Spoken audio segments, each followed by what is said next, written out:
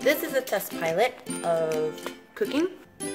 So we're gonna make chorizo with some kind of pork that Carl gave us, who is one of the person in Twitch chat. So yeah, we're gonna make it.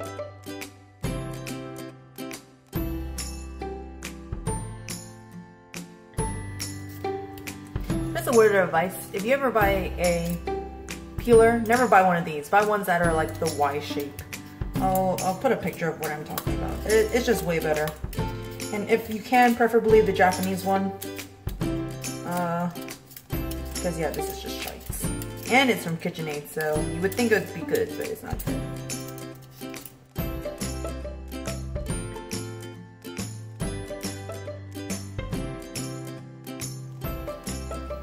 To be 100% clean, but we got our peeled potatoes. I'm gonna rinse them again just to get all the dirt off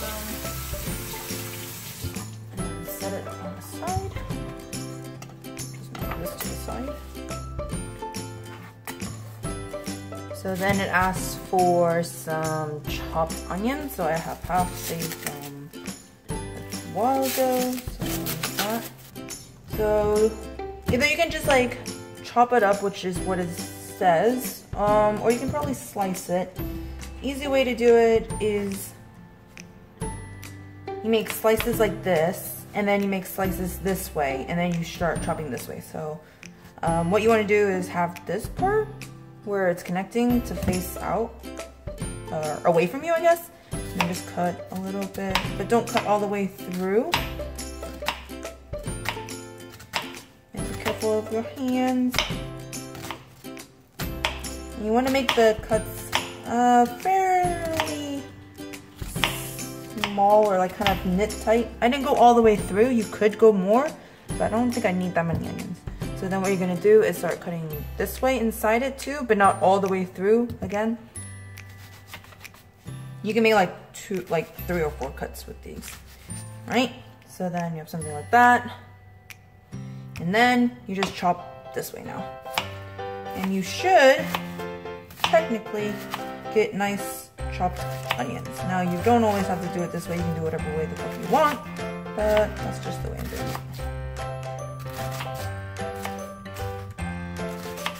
So I think that should be enough onions. I'll just go for one more. I like onions a lot, so there we go. Chopped onions. Okay, so I'm gonna get a bowl.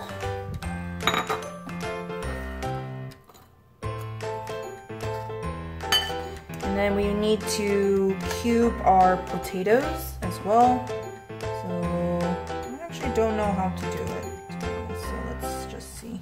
We'll make like sticks of potatoes, I guess, and then maybe it's done the same way. Just do it this way. Let's see if this is what it makes. Yeah, I think that will work.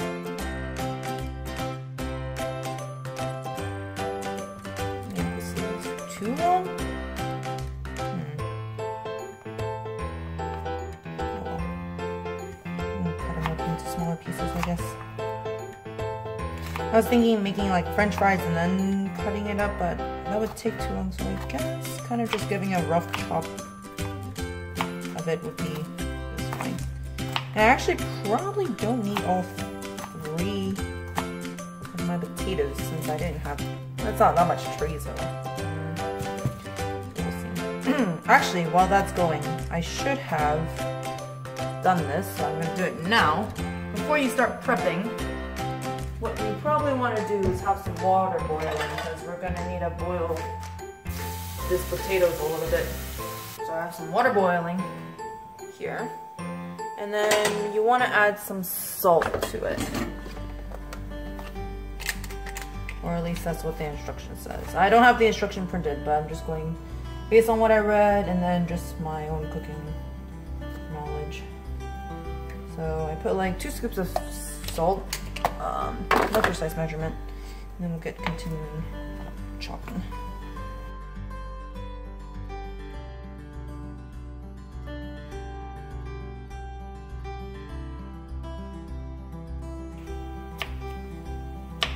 Okay, so we have our potatoes. So we had the water finally boiling, like legit boiling, so we're gonna put the potatoes in. And I regret not using a big knife because now I have to, one by one almost, pick the potatoes up. But we'll do it. Yeah, be careful when you put it in, because there will be backsplash. But if you're a warrior, backsplash means nothing. So, we got that, and then so we're gonna wait for that shit to probably cook about, I don't know, 5 minutes again. I'll check up on it to see if it's like kind of soft in the middle. I'll just poke it with a knife or something like that, and then see when it's done. So yeah, I'll fast forward this bit.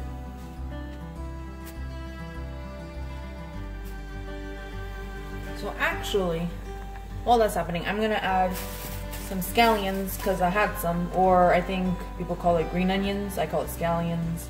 Whatever. It's cheap to buy in the grocery store, so, and I had some laying around, so I'm going to put some in there.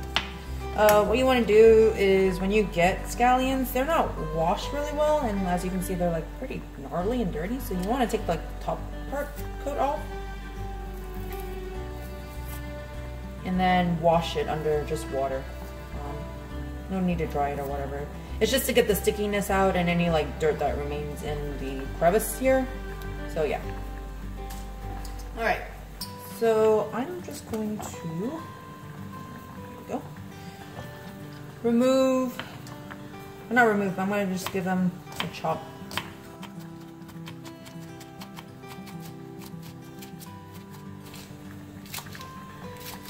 And once you get near the bottom, if some of the bottoms are a little bit not like good, then you can just stop there. I'm just going to stop mine right there. Okay. So let's see if I can pick some of these.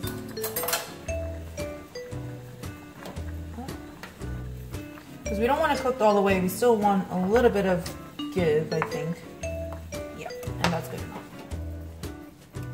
Probably overdone, actually, but we'll see. So now you want to strain it.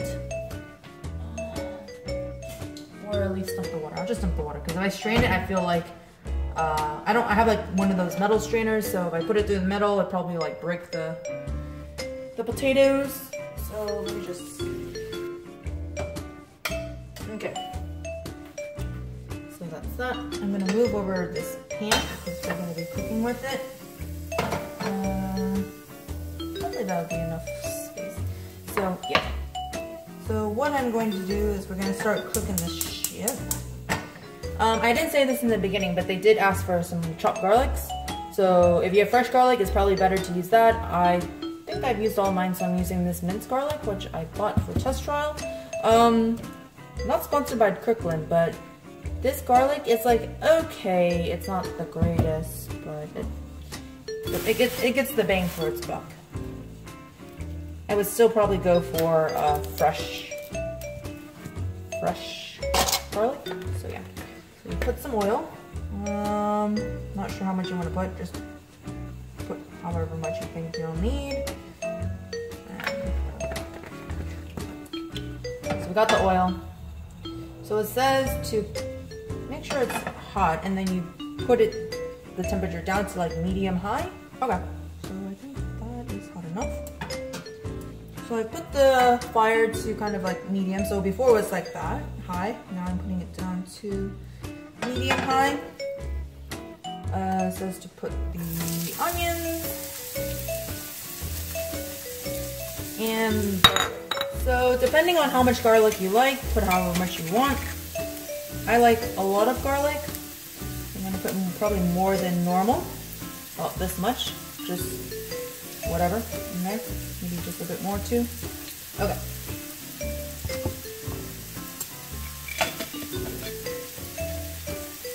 So we got that going. Let me see if I want to use, I think I might use my tongs. You can use a spatula, but I think it's probably easier to use tongs in this case. We'll see when I get to cooking the, putting in the chorizo. So we let that kind of brown. Turn down the temperature just a little bit, because garlic will actually taste bitter if you overcook it. So just watch where if your garlic turns brown really fast, that means your temperature is too high. And basically you'll kill your garlic and probably won't get any flavor from it, to be honest. You'll probably get a bitter flavor. So just watch out for that. I'm gonna wait for that. I could put my green onions now, but I like the flavor of green onions, so I'm gonna put it almost close to near the end. I don't want to cook the green onions with the onion, I guess. So I'm gonna see if it turns just a little bit brown. I don't mind raw onions, but if you sweat your onions to turn sweet, they'll have flavor, so that's what we're going for, maximum flavor.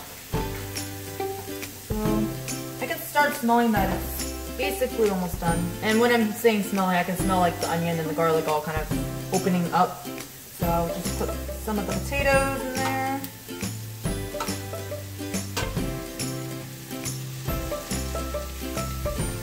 So I still have a little bit left over, so just kind of judge, but I think that should be enough. I'll see what happens when I put the chorizo in there. It will be, if I need more or not. So kind of mix that all.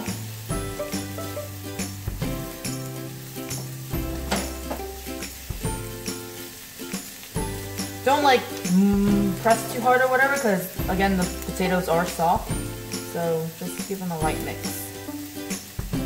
How I'm doing is I'm using the tong as a spoon and just kind of like turning it over and mixing it in. If you have a spatula, obviously that's a little bit easier too, but okay, you do what I gotta do. Okay.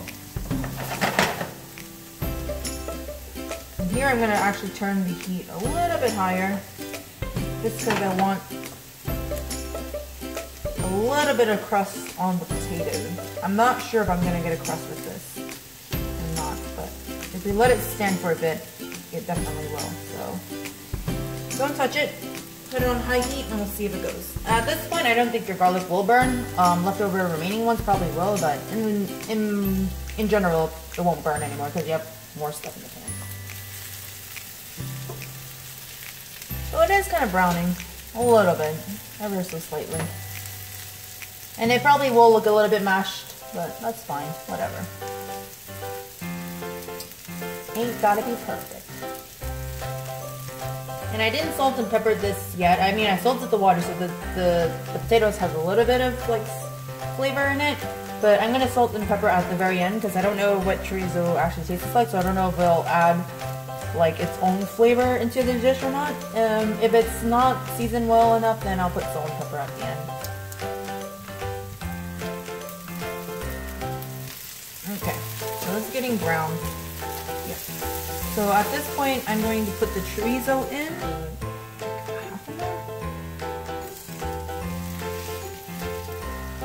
Like a third. So I'm going by thirds now. So there we go. Put like 2/3 in there. And now I'm going to bring my temperature up just a little bit again. So now it's about high right now. And break this up a little bit. You want to kind of have like chunks, so you don't want to mush everything. You kind of want to give it a rough chop. Kind of have it like in pieces and stuff like that, so you can get it mixing.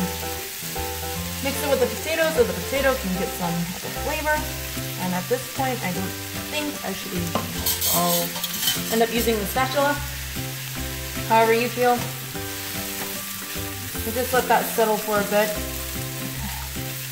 Make sure that it's getting like some brown crustification like this. See if I can pull it out.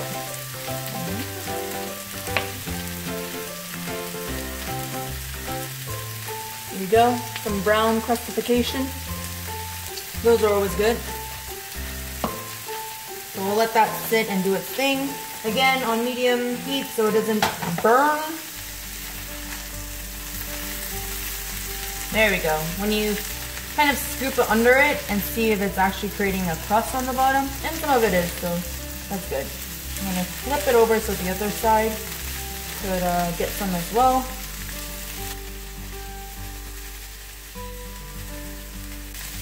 And at this point, I think I can add my green onion. I'll in there. Literally not for aesthetic reasons, I just like green onions. So if you don't like green onions, you don't have to put this. And it wasn't in the recipe anyway, so, you know, whatever. Put whatever you like. It's basically almost like a chorizo hash.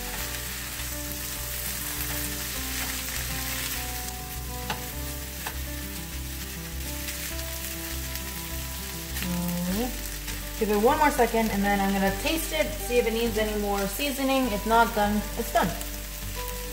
Kind of simple. Take a little bit of everything, make sure. It definitely doesn't need salt anymore. The chorizo is actually way salty. Or I can put a little bit of black pepper though. I could do with black pepper. No precise measurement, just kind of feel how much should go.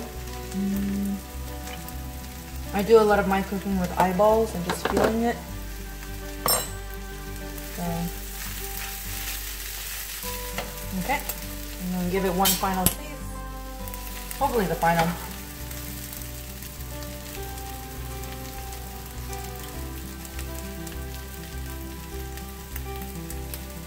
Yep, I think it's done.